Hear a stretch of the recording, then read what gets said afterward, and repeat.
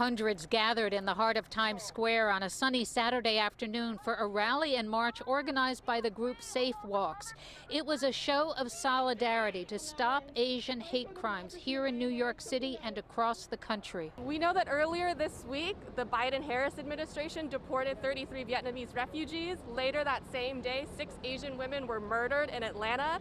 And we're here to say that we stand against anti-Asian violence in all of its forms. Those demonstrating wanted everyone to know it was a show of love for the lives lost at the horrific Georgia massacre on Tuesday, but it was also about the latest uptick in anti-Asian attacks here in New York City, including at least 13 assaults just this year alone. I'm here because as a Black woman, I find it very important to uplift other minority communities and stand against hatred when I see it. This group, Safe Walks, was formed to help provide protection and support to women after a string of attacks in and near subway stations in Bushwick and Chinatown.